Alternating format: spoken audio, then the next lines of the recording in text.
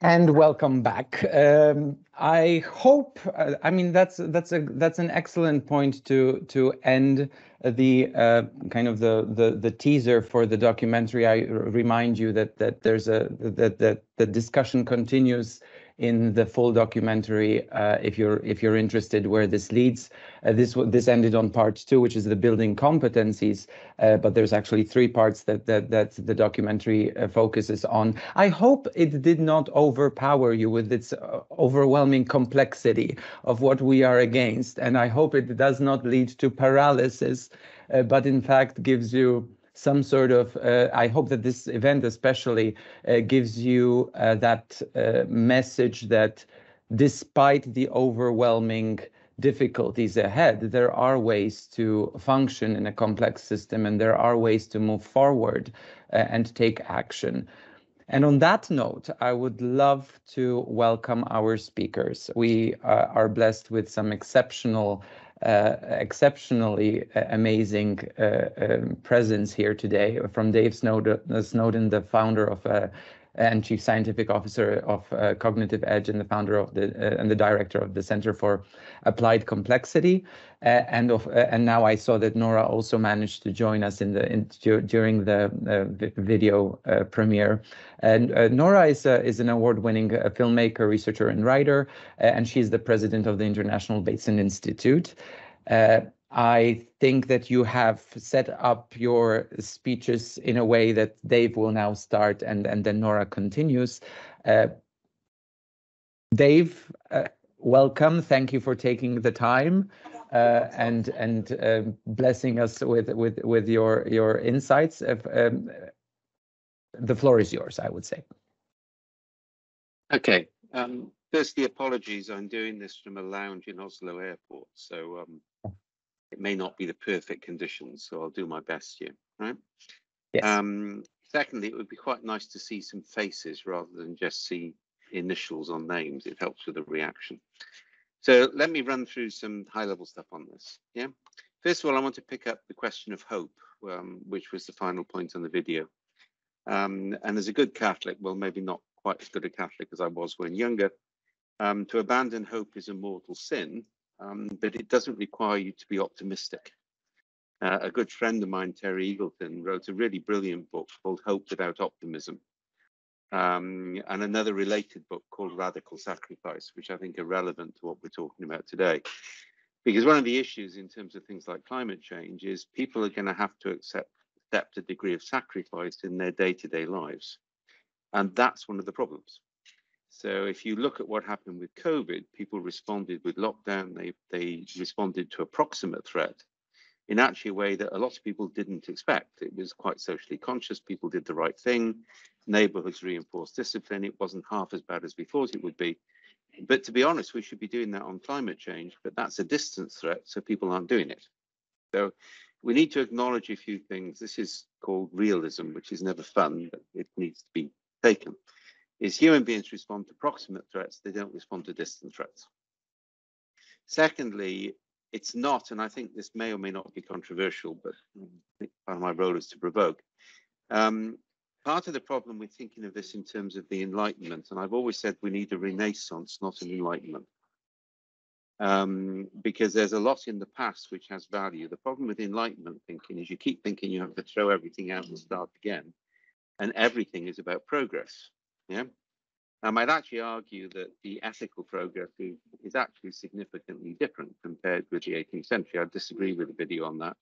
If you look at the attitudes to things like capital punishment and a whole variety of other areas, there has been significant progress in society. But we shouldn't assume that that progress continues. So let me do what in Britain is called doom and dire prognostications for a minute, right?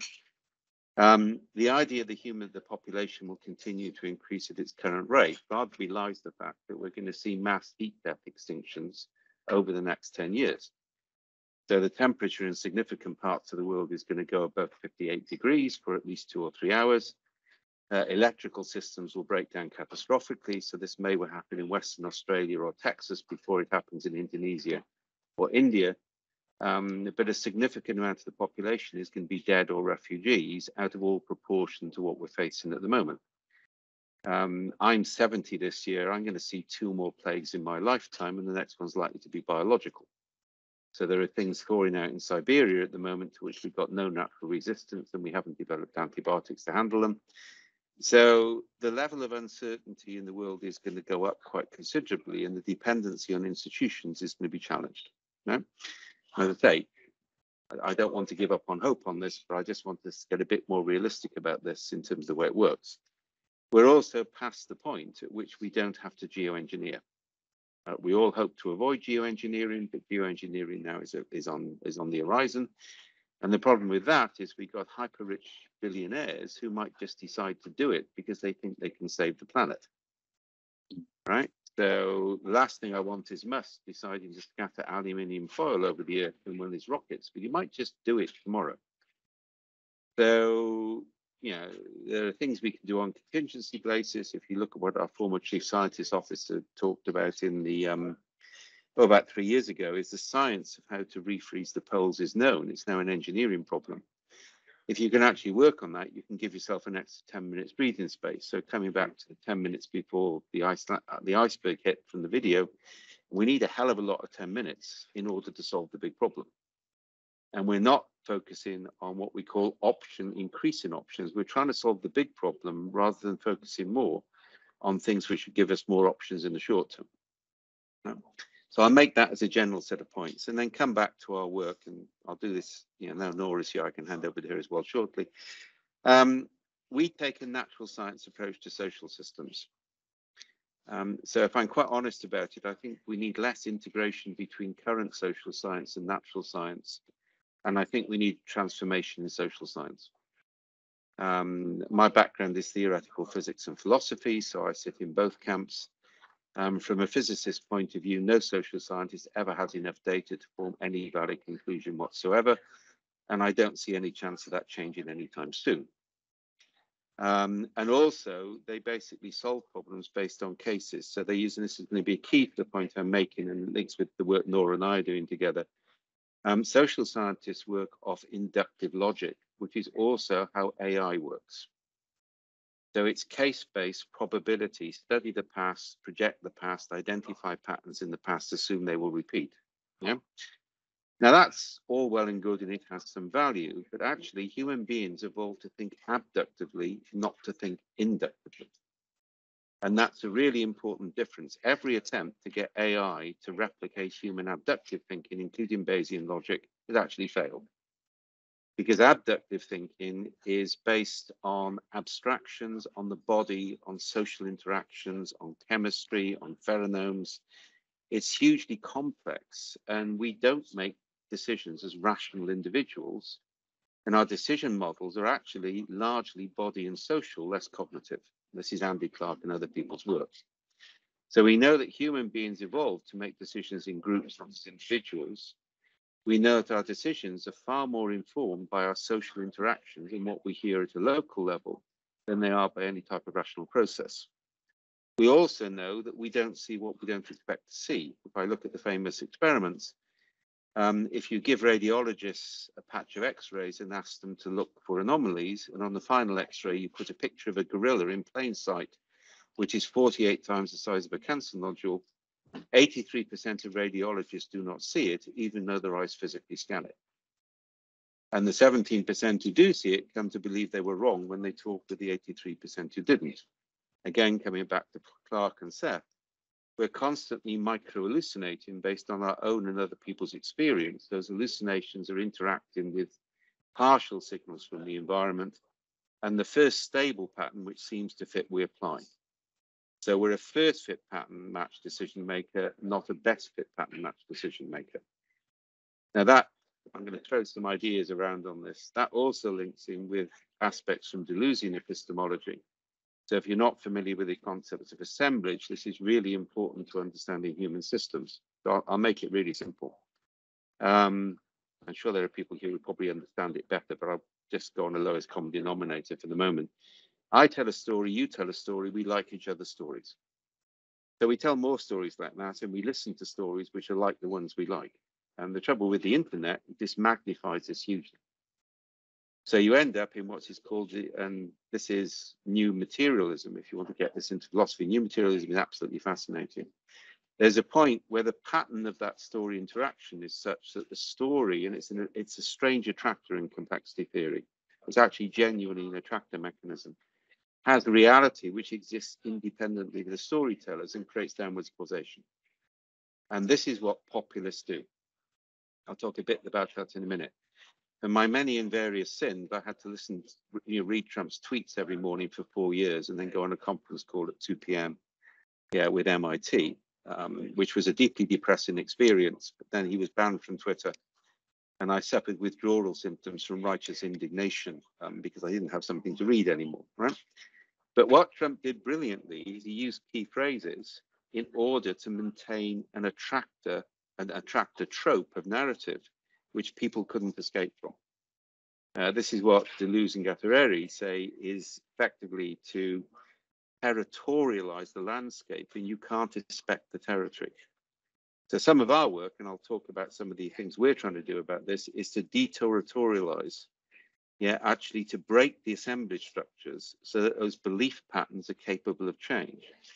And the trouble is, and this has been a problem with people in climate change and on the left for the last 4 or 5 decades, is they think if they make Trump look ridiculous and if they argue rationally, miraculously it will change things.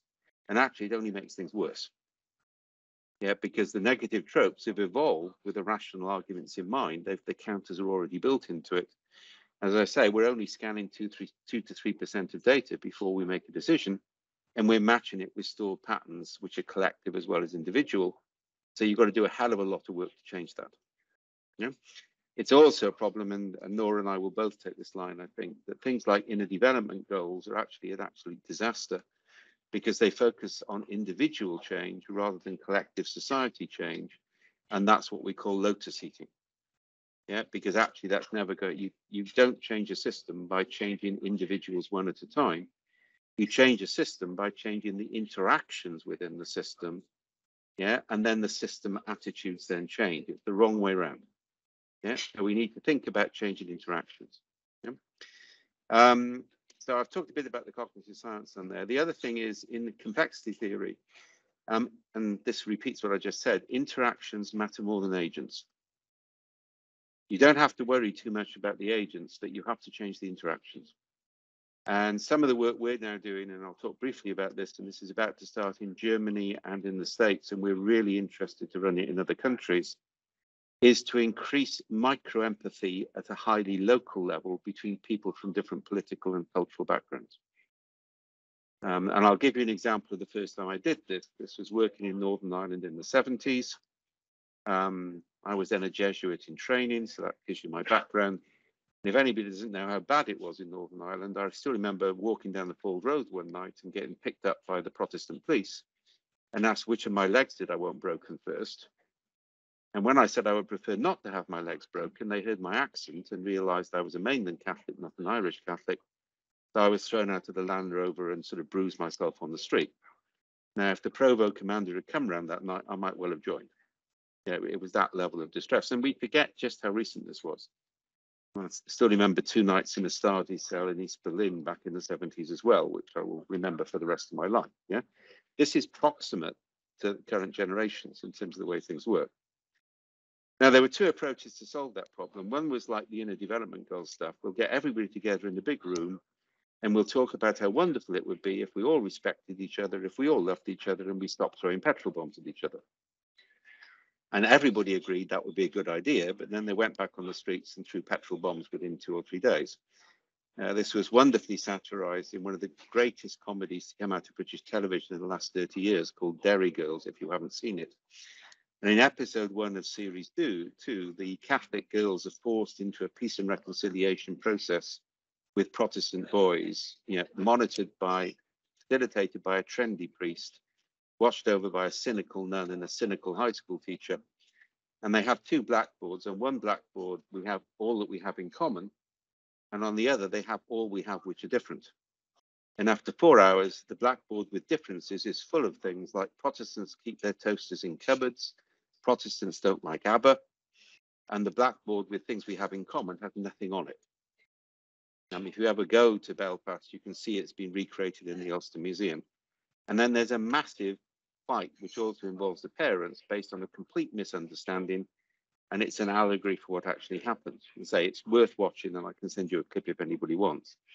We took a very different approach. We took a couple of Catholics and a Protestant, or vice versa, and we dumped them into the slums of Rio de Janeiro for 6 months on an ecumenical project, and we didn't talk about the troubles.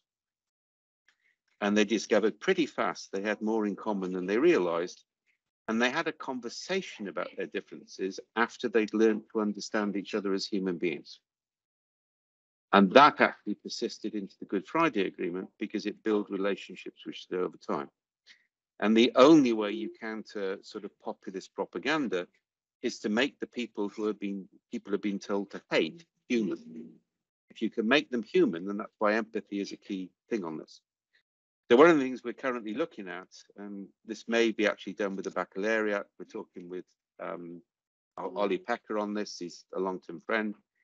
We're actually doing this at the moment in Sheffield shortly. We've done it in Ireland, we've done it in Malmö, is using school children as ethnographers to their community. This is a new type of social science research. It's called distributed ethnography. So children become ethnographers to adults in their own community. They capture stories. It's a quantitative approach, not a qualitative approach. And I'll make that point really, if you're not quant, it won't scale and politicians won't pay attention. Yeah, and qual takes too long in that sense. So this is quant. They capture stories. People critically interpret their own stories. It's not interpreted by an algorithm or by an expert. It's interpreted by the person who told the story. In the literature, this is called epistemic justice or epistemic sovereignty. The right to interpret your own experience is key. We can then look at patterns in that in areas of mixed politics, and we can find narratives indicating problems which are common, for example, to Democrat and Republican. And then we can actually algorithmically allocate teams to work on that problem with small amounts of funding, so that they start to work together on something they've already agreed is a common problem. And that's micro-ecological things are the obvious one to go on that. Things affecting my local community which damage the soil or whatever. And that builds those relationships. So what we're trying to do in theoretical terms, if you know in a healthy ecosystem, the rhizomic fungal roots are critical to the health of tree roots, is we're trying to build the human social interaction, which is the equivalent of the rhizomic tree roots, yeah, so that we can connect and link systems which would otherwise be disconnected. We're also in that, and if anybody wants, I can give you more on this, the stuff we're about to start to do with the NHS and elsewhere, is looking at allocating lots of $100 grants rather than one 50 million grant. And if you go to the big development banks, they will tell you they can allocate 50 million, but they can't allocate 50 $100 amounts because they can't audit it. Yeah, and the trouble is we all know that the small amounts will make a bigger difference. So we've finished and completed the theoretical development. We're now in the practical experiment. Whereas if 4 different roles, and roles are more important than people in complexity. So for example, a priest, a head person, the youngest girl in the school, we're playing with different role combinations, yeah, can form effectively a consortium. This is a variation of Grameen banking, by the way. I spent time with Mohammed Yunus thinking about this. How do we scale it? Together with an anonymous agent from the bank, so nobody knows who it is, they can spend $500 without filling out a grant proposal. And then we see what works because they're recording what worked in narrative form. And the rest of the money then follows those successes rather than being grant-based. Yeah? Now, this is critical in terms of changing people's attitudes, but it's also about making small changes, which then lead to big changes, rather than try the big change top down. Yeah? So that's one area we're working in. The other area is the biological process of acceptation. And this is where I come back to abstraction. And after this, I'll finish and hand over to Nora. Acceptation this is Gould's work, Stephen Jay Gould. It's where a trait evolves to one function, but under conditions of stress, it accepts. It doesn't adapt for something completely different. So the classic examples of this are dinosaurs' feathers evolved for sexual display. One class of dinosaur developed skin flaps under their forelimbs to better display those feathers. Those are small, fast-running dinosaurs. They're more prey than predator. They run quickly. They start to glide, and that's how we get flight. Yeah, you couldn't get flight because if dinosaurs threw themselves off cliffs in the hope of developing feathers before they landed on the ground, they'd die. Yeah, so it needs to evolve in a different setting for something else. We now know that limb-like structures developed in the sea, and it was the fishes with limb-like structures which came on the land. It wasn't that fins became limbs. That's too big a jump. The cerebellum at the base of your brain evolved to handle fine-grained muscle movements in fingers. It accepts in humans to manage grammar in language. The huge sophistication of grammar is too much to happen in a linear way. It requires a non-linear acceptation. Now, the relevance of that to technology is high. In 1945, a Raytheon engineer noticed that a chocolate bar melted in his pocket when he was maintaining the magneto of a radar machine. He realized the significance. He put a metal box around the magneto and we got microwave ovens. Yeah. Somebody noticed a rather embarrassing side effect on a drug trial of a cardiac drug which was done in Merthyr Tydfil in Wales, where I come from, reported at a conference in Canada, and somebody realized the significance of that. We had Viagra. We're doing work at the moment to measure placebo effect in drug trials. If anybody's interested in that, that's one of our big research ideas at the moment. Because if you can measure placebo effect, you can actually measure variation in the success of drug trials. So the whole point about this stuff is you need to be able to associate something developed for one purpose for something completely different. And in a crisis, such as climate change, that's critical. You don't have time to invent primary technology. You need to repurpose existing technology for completely novel purposes. Yeah? Now, there are three approaches to abduction. One is the American pragmatists. So this is Peirce and Quine, and Dewey. And they talk about hypothesis generation. The second, which is Nora and her father Gregory, uses metaphor to force people to think differently. And all these three are compatible, by the way. Our approach is to shift to abstraction, because we know that art and music came before language in human evolution, which is why and it's critical to our innovation. Because what art allows us to do is to move to a high level of abstraction, so we disconnect a bit from reality, so we see completely novel connections between things. And that's why we're really concerned about the focus in STEM education, because actually innovation requires the arts. It requires that capability. Now, we're actually now seeing, by the way, that if you can sing or play an instrument, your chance of Alzheimer's disease goes down significantly. Yeah. That's actually quite important to start to realize. So our approach on this is to actually break this as a complexity principle. The finer grained the material, the easier it is to recombine and achieve novelty. And the trouble is we deal with big problems, which are too coarsely grained. If we deal with lots of micro problems, we can change the system a lot faster. So what we do is we break problems and technologies down into their lowest coherent components. We interpret those the same way as our kids do ethnography into high abstraction metadata. And then we throw the metadata combinations together to suggest novel uses of existing technology. And I'll give you the classic example on this. We were working with the big lighting companies, and I'm totally ashamed of this, by the way. It's an appalling product, but it's making them a lot of money. It's a plastic rock that changes garish colors based on warmth, water flow, and human proximity. It is truly and utterly tasteless, but it was developed based on a technology designed to handle urine-saturated staircases in Eindhoven football stadium. Now, if we're going to tackle climate change, that's the sort of innovation we've got to show. And that isn't about trying to make individuals more creative. It's about using technology and connections to link and connect things in novel ways that make people curious and then make them inventive. So we've got to stop thinking it's about attitudes, and we've got to start thinking it's more about interactions, and the interactions then change the attitudes. Now, I could go into a lot more. I could talk about anthro-complexity. I could talk about this work. But what I wanted to do is say, look, there are some fundamental principles. Interactions matter more than people. Abstraction is critical to innovation. Granularity is vital if you're going to make real change. And you need to have distributed resource allocation and distributed decision making, not centralized or hierarchical or whatever. You need all those in combinations. And all of that is coming from a very strict natural science perspective. We never, ever do case studies. What we do is we start with the natural science, which has been subject to peer review and replicable experiments. We say, what does that teach us about systems? Then we develop methods and tools consistent with that science, and then we test them in practice. Yeah, and that can scale, because anything based on cases under conditions of uncertainty is disastrous. Nobody wants to develop new techniques for an uncertain present based on cases brought from a certain past. Yeah. And there's more on this on the way. The European Union Field Guide on how to manage complexity, which the joint publication of my research centre with the Future Systems Directorate, that's available online, and that's how to manage Field Guide on complexity and crisis management. That's got a lot of this stuff in it anyway. But at that point, I'll stop and hand over to Nora.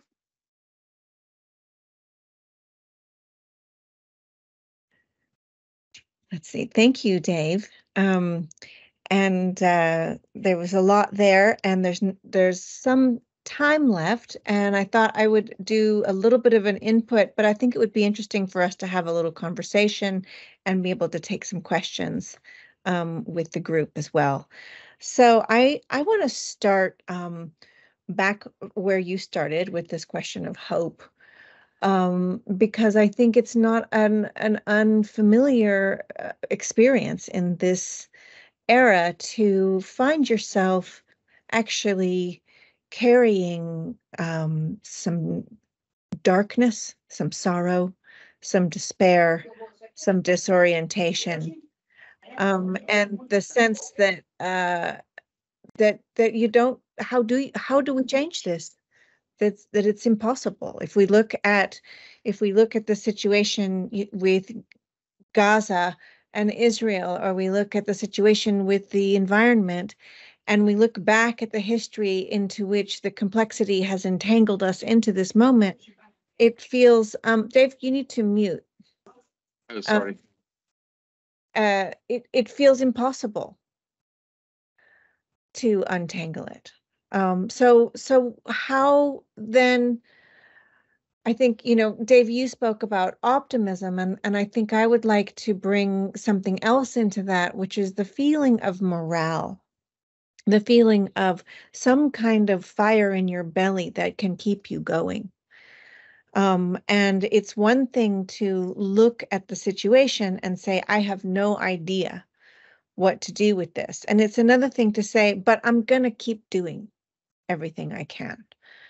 And so for me, one of the big frustrations that I have with a lot of the work out there that calls itself either complexity or systemically oriented is that it presumes a kind of mechanistic, though more complicated response. So if we just had a bigger spreadsheet, we could get all of the contextual relational information in it, right? If we could just get AI to calculate all the possibilities, then we would know. Okay, but that's not how living systems are moving. And the key word here is moving. So whatever the model is, whatever the approach is of going into these moments, what I think I would like to add to what Dave brought is this nurturing and enhancing the capacities for being in situations that are moving, having responses that are also moving. Okay, to think of information not as static data, but as something that is in itself alive. You are alive, the information is alive, the systems we're moving within are alive, and what we're trying to do is actually generate more life. Okay, unfortunately, because there are so many separations and categorizations and blockages of that living process, the livingness gets gets disrupted.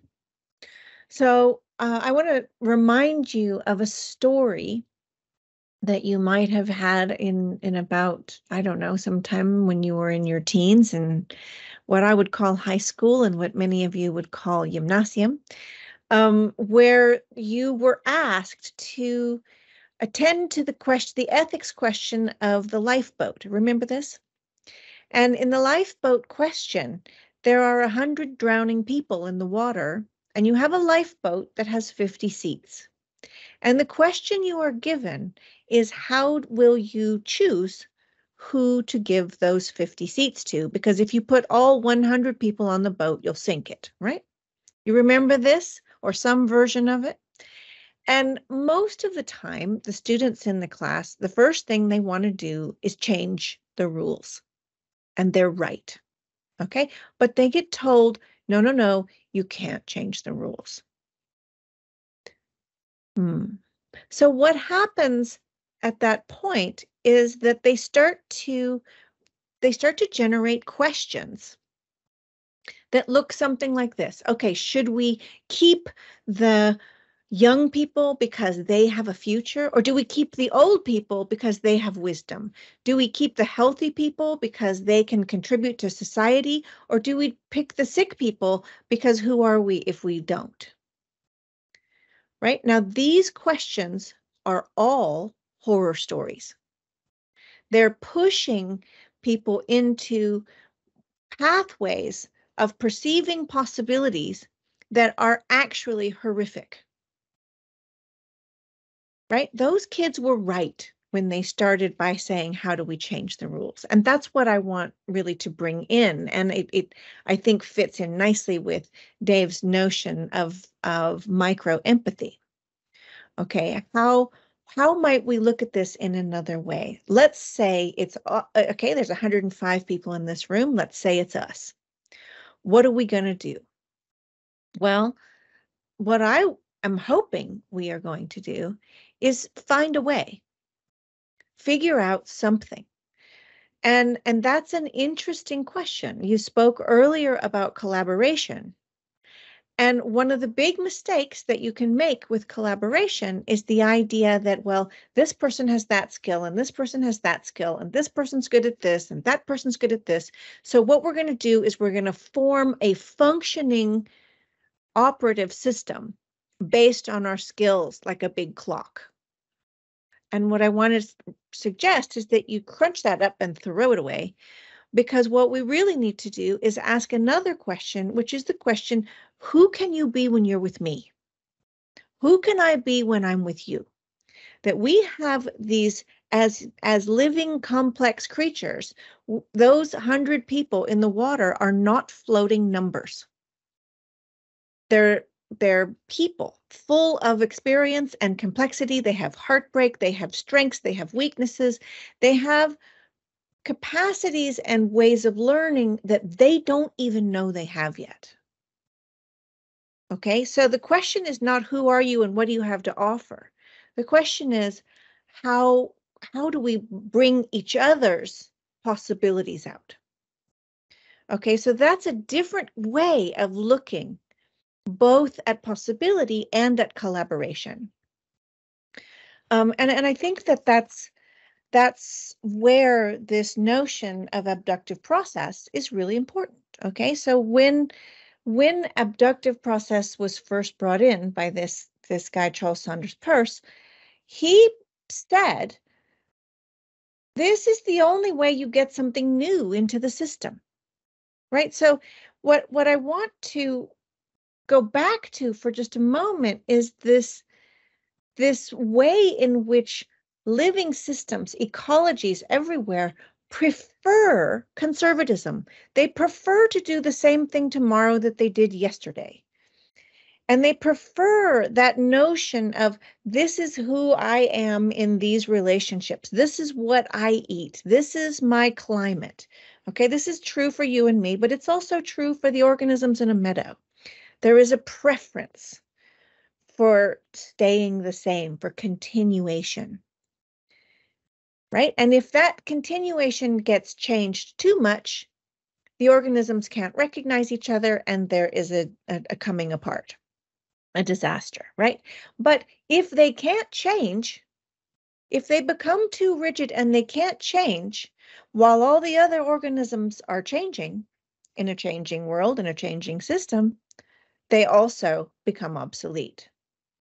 Okay, so this question then of how do you bring the new in? Where does the new come from? How does a dandelion become different? And this is why Dave was bringing in examples of evolutionary change, because this is a huge piece of what we should be asking right now. Where does change come from? What do we mean when we're talking about change? Does the organism change in and of itself? Is that change in response and in the way that organisms are shaping each other?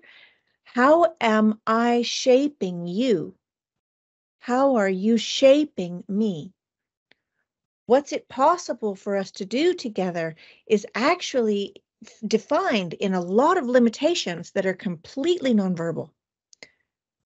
They're presumed, we learn them in school.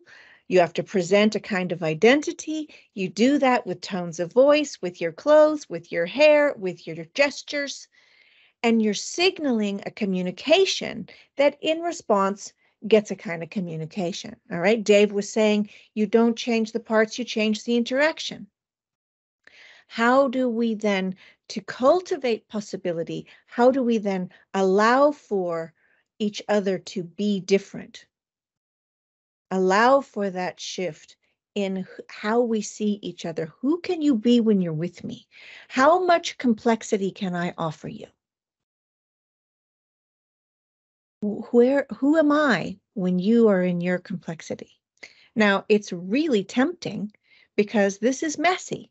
It's really tempting to slide right back into, well, what we need is a code of conduct. What we need is to get control of this.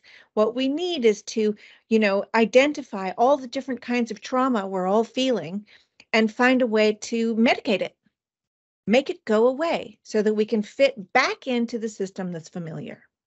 Okay, and this is where we get into all sorts of trouble with what I would call the double binds of the polycrisis.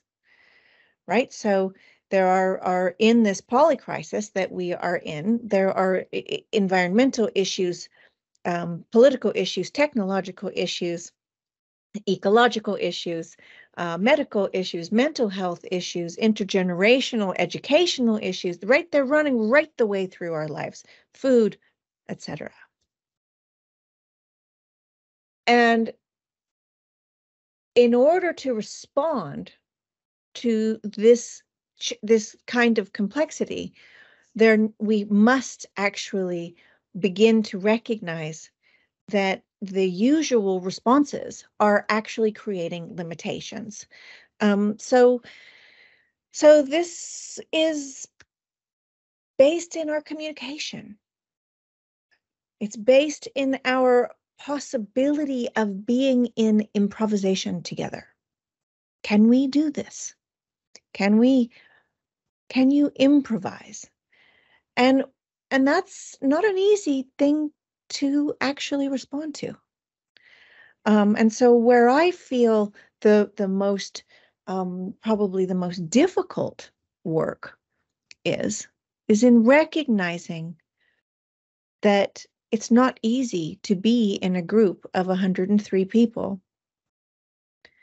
that are disoriented, that are, there's probably not very many people in this room who don't have some sort of crisis going on in their immediate lives somewhere, whether it's a health crisis or something going on with your kids or your parents or your colleagues or your partner or your finances or it's somewhere we're all holding these pressures that have increased from all these different directions.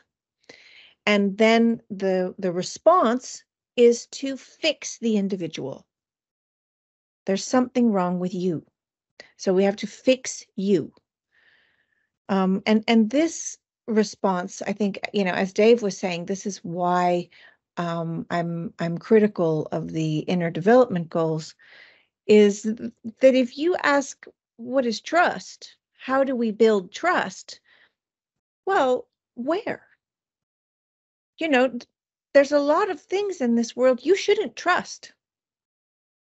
And a lot of people in this world who, if they go around trusting, they're going to be in big trouble.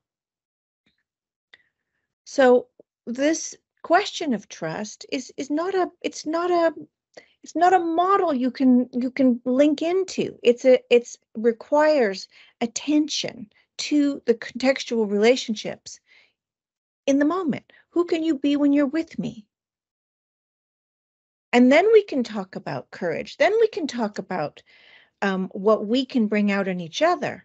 But to tell most people who live on this planet that they should be trusting is actually a violent thing to do.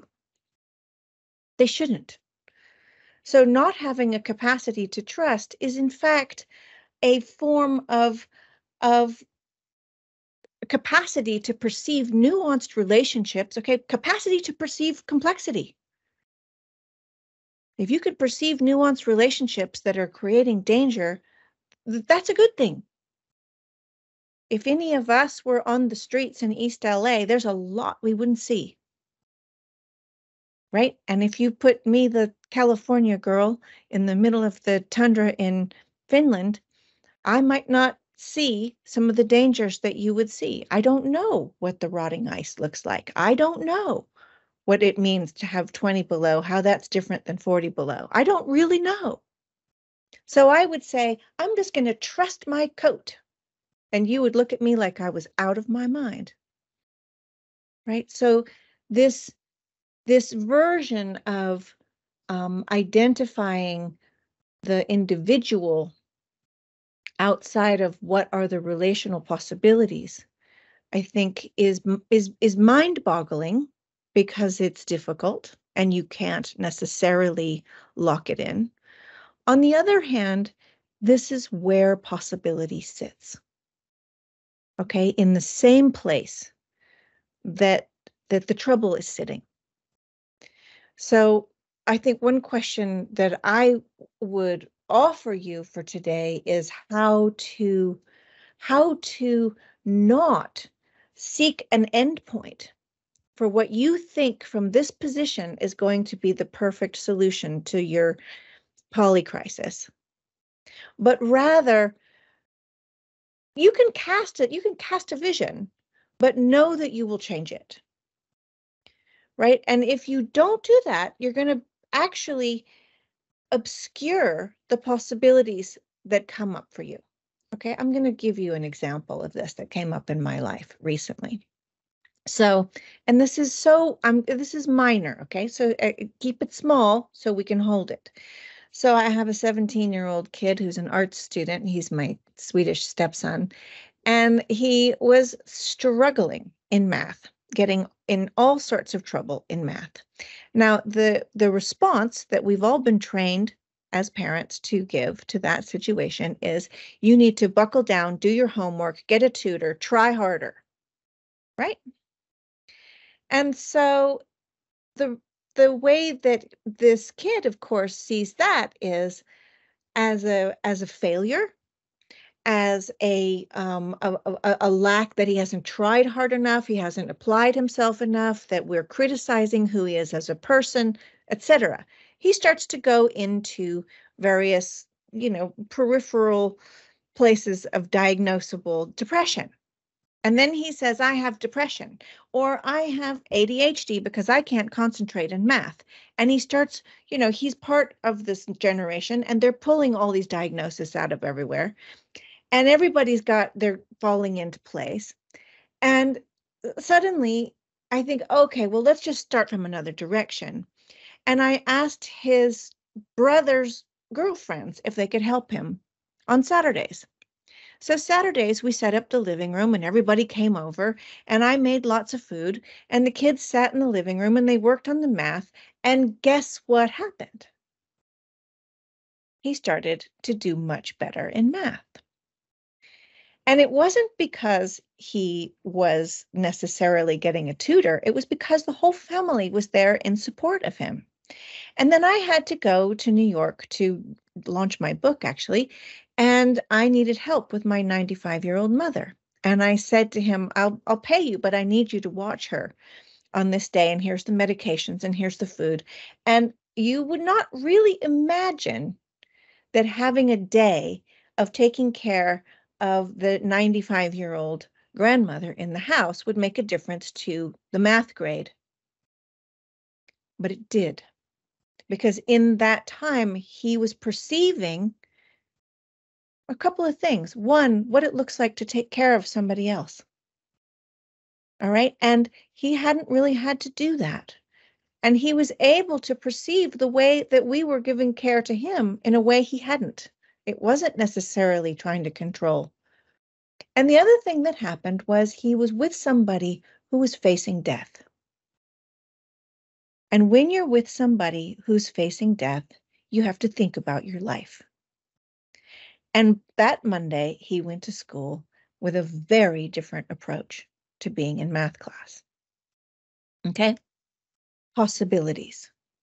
Now, in this example, I think you can see that the immediate, sort of from the hip knee-jerk response in our familiar set of responses to how you deal with a kid not doing well in math is already there. And actually to hold back that tide it takes a lot of strength.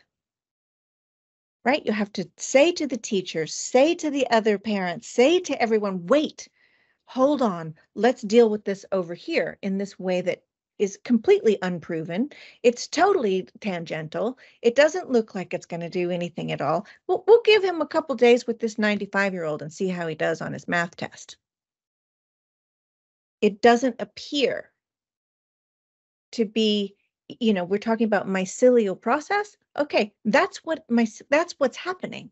Things are sourcing and moving between different organisms, different contexts, different kinds of communication. That's an ecology of communication. My stepson's ecology of communication in his math class was not an ecology, it was a monocropping. Okay, if you think of it in agricultural terms, his relationship to math did not have the relationships to family, to his picture of his identity, of life, in ways that he could actually move in, that he could thrive in, and that he could continue. Possibility. So the possibilities are not necessarily where we think we're looking for them, and they don't look like what you think they're going to look like. So I think this is something that Dave and I have both been working on for years, is kind of at least trying to express this to groups like yourselves, that the thing you think you're looking for probably doesn't look like anything you think you're looking for. So keep an eye out for that. And what does that mean, right? And so I want to take you back to that lifeboat example. All right, who can you be?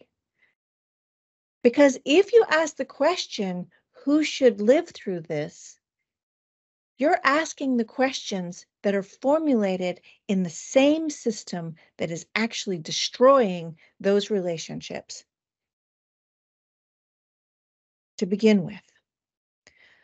So I know you're interested in shifting the question. And that question shifting, though, can be very disorienting. Actually, if it's not disorienting, it's likely you haven't done it. And that may or may not be an easy thing to bring into your group. But I think the alternatives are unthinkable at this point. So how we are able to go forward together, how we can commune, and how to tend to those possibilities of how we can be together and allowing that to change will bring about different possibilities, open different pathways. And then we have to recognize them. So I'm going to invite Dave back and you to ask questions. We have about 15 minutes left here, I think. And yeah. Thank you, Nora. Thank you, Dave, so much. I think you managed to achieve quite a lot in a short period of time that we've spent together, broadening our horizons and quite expansively expanding our minds. I think that there might be quite a lot of questions, so I welcome you to please raise your hand or then type it into the chat. I'd love to kick us off with one thing that kind of relates to both the things that you mentioned. Dave, you started off by saying that I mean, we are observing a polarization in society. We're observing kind of much stronger attraction towards the similar, and it feels like what you say. That focusing on the interaction and triggering change requires us that we should definitely not only stick to what is similar, but actually go out and make that interaction happen with quite the polarized, quite the other end of the spectrum. And on the other side, Nora, you mentioned how change. Change is not the place of comfort for us. So we revert to something that we want to feel is familiar and maybe doesn't cost that much energy. So my question is, in all of this, with that change being in the spotlight, where do we find the energy? Well, first of all, I want to address the thing that is in both of those pieces there. Which is what I heard Dave saying there, and I think it ties into what I'm saying too, is that if you try to address these issues that are complex issues head on, you will more than likely make them worse. So the difficulty, if you have polarized groups, what you actually have is complex human beings who have a place where they are polarized. They also have a whole lot of complexity that they share, but they're not used to attending to that. So what is revolutionary here is that it's indirect. Okay, so it's very much like the example I gave with my stepson, where the response is not the direct response, and what it invites is a more relational response that comes from the side that's going to pull other things in. But that's not the world that boards of directors are used to living in. So getting permission to respond in a way that isn't a direct corrective for a first order response is actually quite radical. So that's how I would say. And I think the energy comes from, for me, the energy comes from the fact that it's so beautiful. When you see this shift happen, it's just remarkable and beautiful. Life wants to make more life. And it's so easy to forget that. Go ahead, Dave. Yeah, I mean, there is a paradox in this, all right? If I look at it, and a lot of our work uses constructor theory from quantum mechanics, which looks at energy gradients. And there's a general principle on this: whatever has the lowest energy gradient is going to win. This has now been adopted as a new approach to foresight. It's better than scenario planning. You measure the energy gradients of the present, that gives you more predictive capacity. And we've worked on that for about 9 years now. Yeah? But if you actually look at an energy gradient perspective on politics, it was the homogenization of left and right into neoliberalism that reduced the energy cost of extremism. So as long as there was a difference between the parties and the left and right that occupied people, then we got rid of those differences. The energy cost of extremism on both sides went down significantly.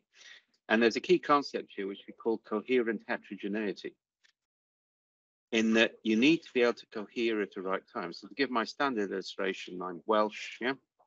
That means rugby is a religious matter. We actually sing hymns at rugby matches because we regard it as a religious observance. And I support a highly civilized team called Cardiff, who occasionally have to play these absolute bloody bastards from Llanelli. We hate their guts, so we call them Turks because they hijacked a Turkish ship in the 19th century. We never let them forget it. But tomorrow, when the Scots arrive, we're all Welsh, right? And it's that ability, and this is a key concept of Gregory, I think, which is a difference that makes a difference. Without differences, without gradients, without anomalies, human beings don't evolve. In fact, we don't, unless there's an anomaly, we don't pay attention. So that's one thing, right? I think one sidebar on this, I think if anybody talks about a meta crisis, not a poly crisis, they're trying to gaslight you. And I think that's a problem. Yeah, because they're trying to make it a mental problem that they can assist you with rather than the recognition of the scientific nature. It's a poly crisis, it is not a meta crisis, and that's really important. Yeah, and I know that will upset some people, but I do not apologize for it. All right, they need upsetting. Yeah. Now, I think if you look at this, there's a book by McKay called Obliquity, which is a really good book. And it basically gives loads and loads of cases where we discovered other things. We were looking for something else. We discovered some things in our peripheral vision. That's key to abduction. There are some exciting things we can do on this. We're looking at two things. One is levee walks, which is how basking sharks and indigenous people hunt when they don't know where the food is. And it's a form of Pareto or stochastic process with randomness in it, which doesn't require a directed intelligence. The same is true of the waggle dance of bees. Now, we've now been working through that theoretically. We're now ready to do the practical experiments in human systems, whereby changing the dynamic of the interaction of things, you increase discovery without the need for intentionality. And if you can remove intentionality from the discovery process, that matches more the sort of accidental nature of discovery we see over time. So I think there's some really exciting things we can do with this. And where Nora started on this, I'm writing on this at the moment, I think we need to talk about how we incite people. I think incite is one of those wonderful words in English. Yeah, it's not about motivation, it's about insight. We need to incite people. Yeah, and that's I'm also doing some work on, and that means you've got to get passion into the system at a micro level. Nobody will be passionate about a global problem. It's something to defer for the future. I can get passionate about something which is hyperlocal.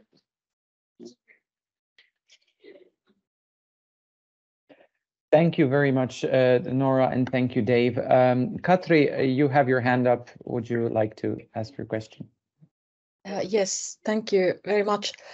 An observation I have made here when working with these complex challenges and systems change is the kind of a tendency, or is it a gut feeling, but I have the feeling that when the kind of like issues go very complex, we have a kind of a tendency to try to take control of them. So kind of like it's a paradox that we want to model, we want to understand things in a very complex level, and I see that there's an end to that. For example, like I think the example you gave, Nora, was brilliant. How on earth we would have been able to model that kind of a outcome where you ended up with the boy? So kind of like the question is that how we should be kind of doing this type of a research and also policy where we want to kind of address these complex issues and sustainability challenges if we know that there's a limit in kind of trying to plan them in perfect way. You can go to Mary Gell-Mann here, right? Gell-Mann famously said, the only valid model of a human system is the system itself. Mm-hmm. Right? We talk about frameworks, not models. Yeah. Right? So frameworks give you different perspectives. Models seek to represent reality. And the trouble is, to write a model, you have to assume limited parameters in order for the model to work. So this is what we currently see as the crisis in psychology. I mean, nobody can repeat any psychological experiment, yeah, which puts it into the same class as economics as a pseudoscience, as far as I'm concerned, right? So in a complex system, you've got so many different interactions, there's so many different agents. You have to get the system to model itself. And that's actually what we're doing with this big concept we've got. We want every 16-year-old in every school in the world as an ethnographer into their community every week, and we know how to do that. The system is then modeling itself in real time. You can see the opportunity for intervention, and you can stimulate the interventions in the system. Yeah? Now, that's a complex systems approach. And the part of the problem is people keep confusing complexity science with systems thinking. It is completely and utterly different. It has a different origins, a different background. It's not based in Shannon's theories of information. As Nora says, I think her father's work has got bugger all to do with cybernetics, although it got called on that, because it's genuinely complex in the way it works. Complex systems, I come back to Levy walks, Berkel dance. Complex systems solve their problem by micro-level interactions which produce patterns which can be stabilized. And that's what we're talking about in distributed. You want to stimulate the system, see what works, what doesn't work, and let energy flow to the things which are working, bottom up. So you want the system to align. You actually don't want to try and direct it with a purpose. Yeah. I think it's also, just to add to what Dave said there, it's about what world do you perceive? Yeah. And this sort of the premises of the perception that each of us is living in. And that means that there's got to be some practice and I think this is where the arts are really important, because they do bring practice of perceiving and paying attention to your own perception. What am I perceiving? Right? So perceiving your own perception and that, why am I speaking in these tones? What happens when I go into this circumstance? And these can be the most normal, usual, banal things. Why do I have this for breakfast? What is happening here? Is this cultural? Is this my family? Is this nutritional? What's happening with my own perception? And start to allow that to reach into different contexts, right? This thing, you have this cheese knife in Scandinavia, and you pull this cheese knife over the top of your cheese in the morning. And if you go anywhere else in the world, they're going to want you to cut the cheese this way. And it's a little thing, but it shows you that your perception is habituated in a particular way. And that's really important information.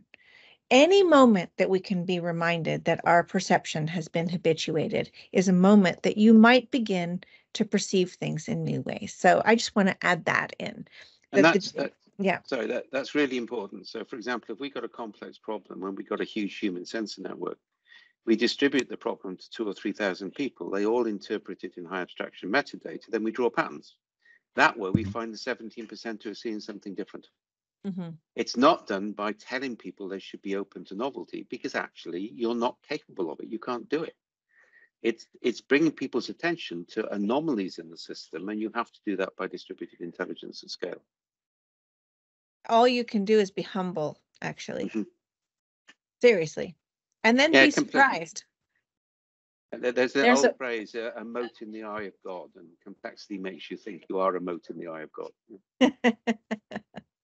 There's a few questions in the chat, by the way. There's Saara Tamminen from the Prime Minister's office asking that how policy making should change given your comments. Right. Okay.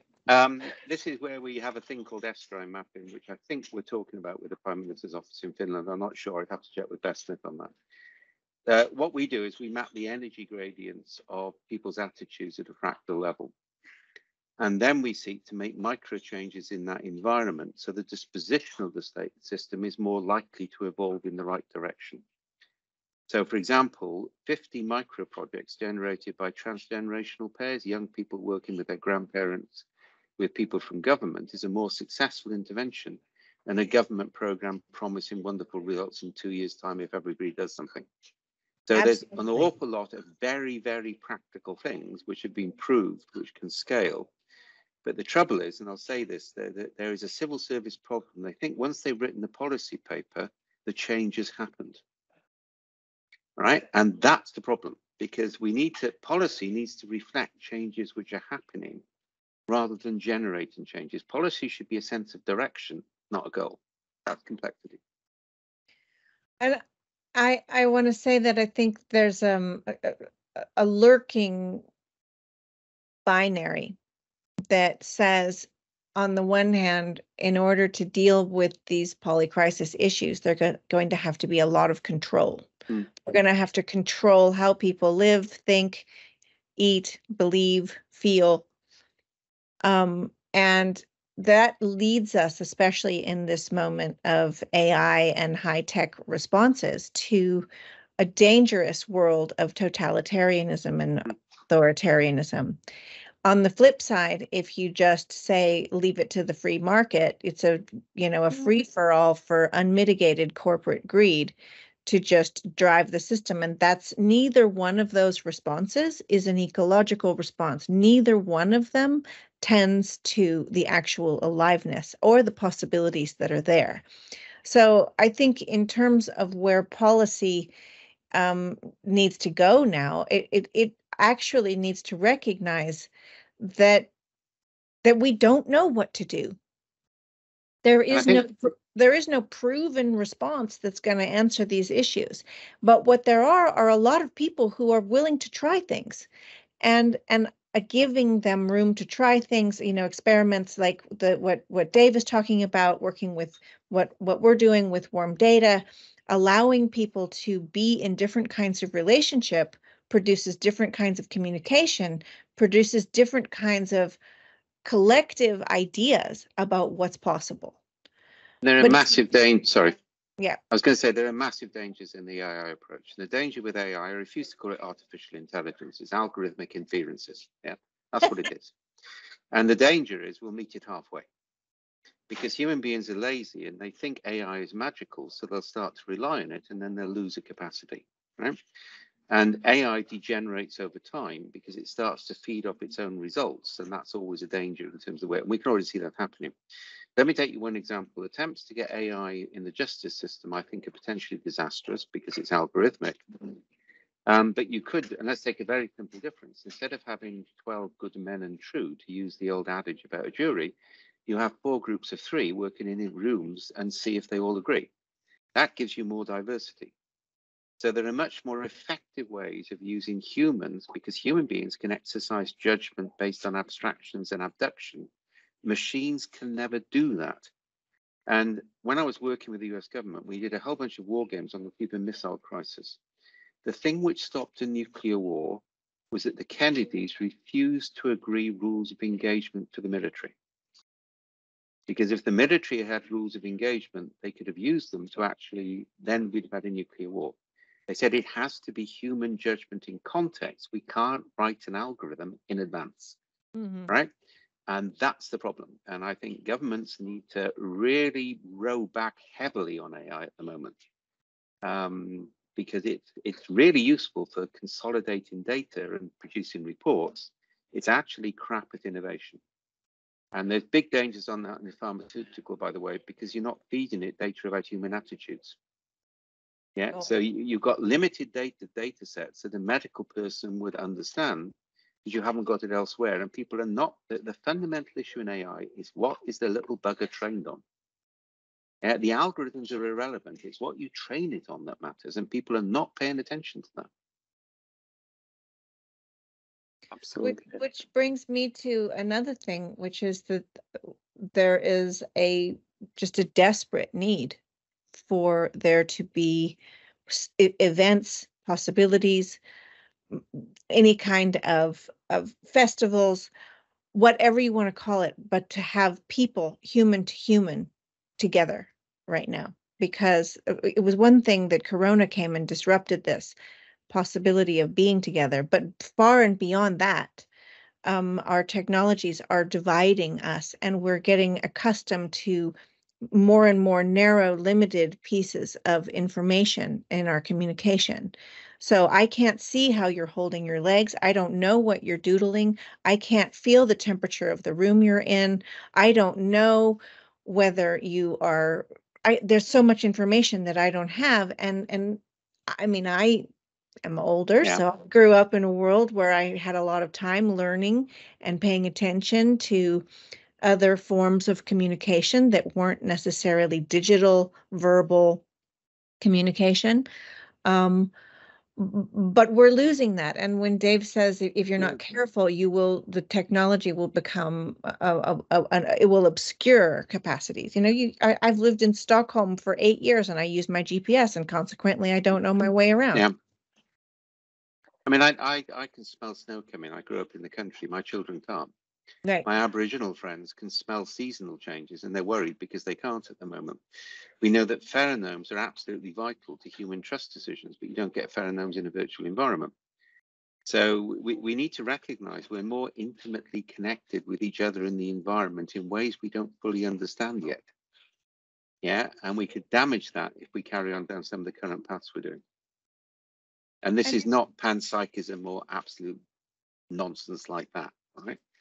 And the fact that fungal roots can redistribute resources to tree roots in a drought for younger trees is a natural system. It's not some type of panpsychism, and we need to start to recognize that. I think we have time for just one more question, because I think we have exceeded already our allotted time. So Zeynep, would you like to ask your question, and then we will move on? Thank you. I asked very shortly. Thank you very much. And I was a bit interested how you both were critical on the IDGs. Yet I keep hearing some sort of capabilities around, human capabilities around intuition, tapping into intuition, and system sensing and responding. How do you suggest to build these things, if not through this inner development? Because it happens through action. This is a sort of post-Freudian Enlightenment individualistic focus on psychology, which is just bad science, right? So if you are actually starve people of resources, you put them under pressure, but you give them a different perspective, two things will happen. They will be inventive and they will become creative. Both are emergent properties. The creativity doesn't cause the innovation. So if you want to change people's attitudes, you have to change the way they interact, and then the attitudes will follow. Inner development goals is 6 or 7 middle-class people sitting in a room saying how the world would be wonderful if everybody was like them, right? And that's called lotus eating. Sorry to be brutal, but it's lotus eating. Go and read your Homer. It's actually really dangerous. And a lot of New Age movements, not IDG, but a lot of New Age movements are funded by the neoconservative far right because it distracts people from engaging in politics. Yeah, so we need people engaged in the world, not sitting in circles talking about what their attitude should be in order to engage. Sorry, I feel really, really strongly about this one. I join you in that, and just to recognize again that in that model, what you perceive is this mechanistic idea that if you change the parts, you will change the system. Crazy. If you change the parts, you don't necessarily. I mean, if you have a super strong heart and a 98-year-old body where every other system is in decline, that super strong heart is a problem. It's not a healthy system. Right? So what is important is what's happening in the relationship. That's why I keep saying, what's in the communication? Who can you be when you're with me? Not how do I be a better person? Yeah. Right? That's the shift right there. And we have lived in the world of how do I be a better person so much that it is almost impossible to stop thinking that way. Right? But if I ask, who can you be when you're with me? I actually have to make some shifts to expand, to move, to receive, to respond. That's part of the question, but it's not the whole question. And if you want to get rid of something else, or I might as well really go for it, you need to get rid of what's called Manichaean thinking, which dominates the West. Right? So Manichaean thinking comes from Neoplatonism, which is deeply disturbing. It assumes some things are either all evil or they're all good. And then they're an elite who can sit behind the fire and see what's really going on. Right? So the minute you talk about, let's say, left, right brain, which is not true. Yeah. I mean, I like a lot of what Ian says, but I don't like his causal. There isn't a master and an emissary. They're all part of composite intelligence. If you change people's interaction, their morality changes in context anyway. We've got to get rid of these simple dualistic models. Yeah, and these simple models which assume if we just change one thing, magically everything else will change, because they're really very, very dangerous. Yes. Thank you Yeah, so sorry. much. Thank you, Nora. Thank you, Dave. Actually, there's one last super quick question for Dave. Is the new future ontology paper out already? And it would be wonderful if you could share it with this group. I'm trying. It's in the Bateson foresight. I'm trying to get permission to share it, but I haven't got it yet. Yeah, so I'll go back to Robert. There is another one just come out, by the way, which does all the levee walks and the other things, and I think I can share that if you want it. Yeah. Wonderful. Thank you so much to our speakers. I really suggest that we have a little short break, 5 minutes maximum, and then we come back for the team presentations and continue from there. Thank you once again, Nora. Thank you very much, Dave. Thank you. Nice to see you, Dave. And you, Nora. See you again soon. Thank you. Thank you, everybody. Thank you.